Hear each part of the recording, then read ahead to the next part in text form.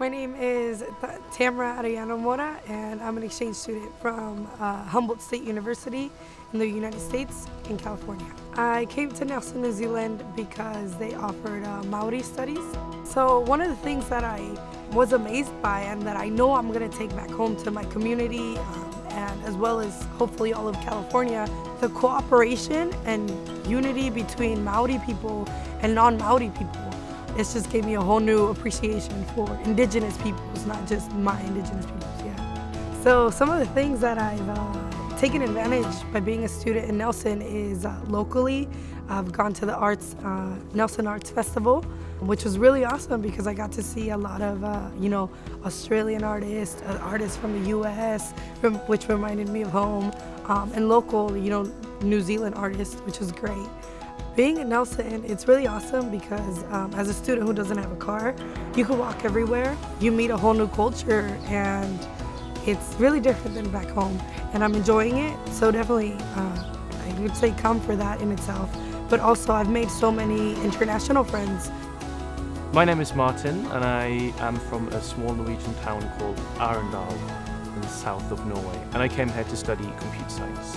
Coming here, you're more hands-on, you get to touch more modern technology, and you get to work with your tutor.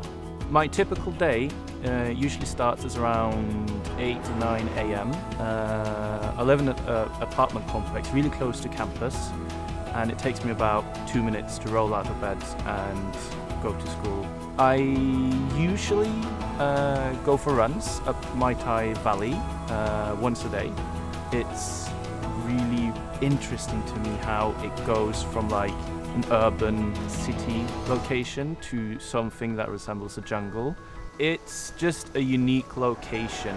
It's in the middle of a really big bay, and you have a really nice mix of nature.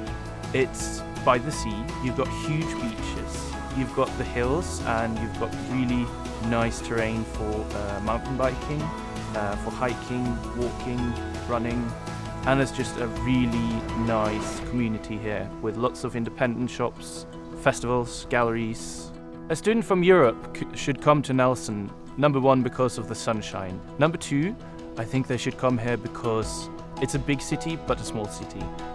You actually make friendships, you get to talk to people and get to know them, and you don't feel the hassle and the stress of a really big city.